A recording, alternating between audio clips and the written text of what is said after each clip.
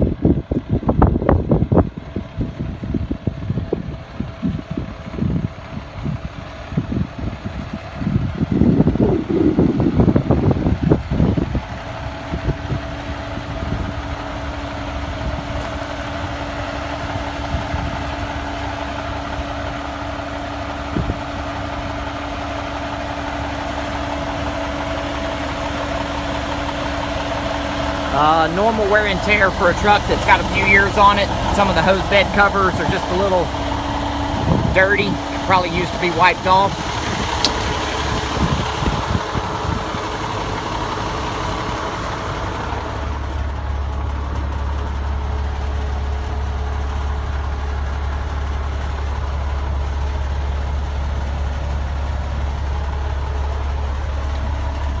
SCBA seat for the officer's seat, of course.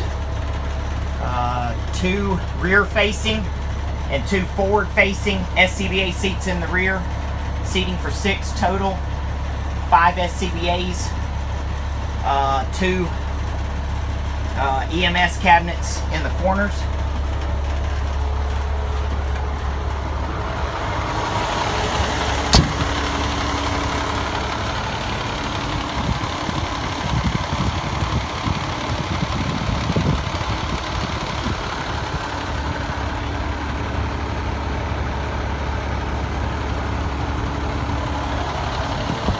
Show you the tires. Real good deep tread on the tires. That's going to be the same on the front and the rear. Again, just a little bit of discoloration, dirt and grime and stuff. For a truck that's 6 years old, you're going to have a little bit of that for sure. Good tires on the rear.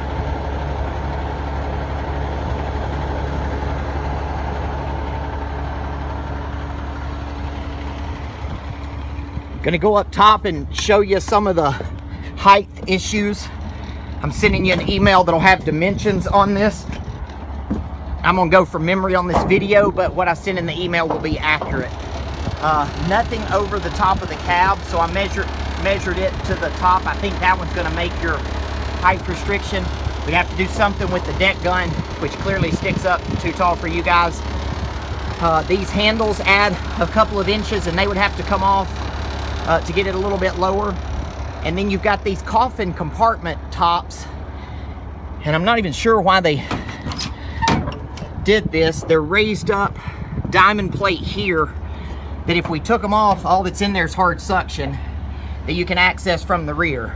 So if we could cut those compartment tops off all the way around, this is just a square little skinny container, nothing really in it. And we'd also have to remove these steel boxes that are holding the grab handle on the back. If we do all of that, I think there's a shot of getting it down into a height range that'll work for you, but I will send you the specifics of that in the email.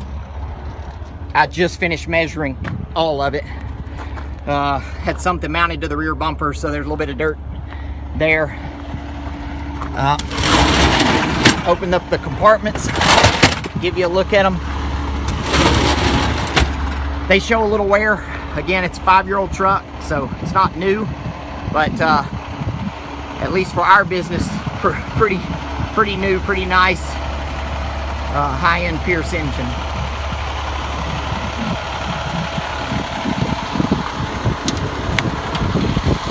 One more look in the rear cab. There's your 2 forward-facing seats. Rear-facing seats in the corner, pretty standard. Try to give you a quick look underneath.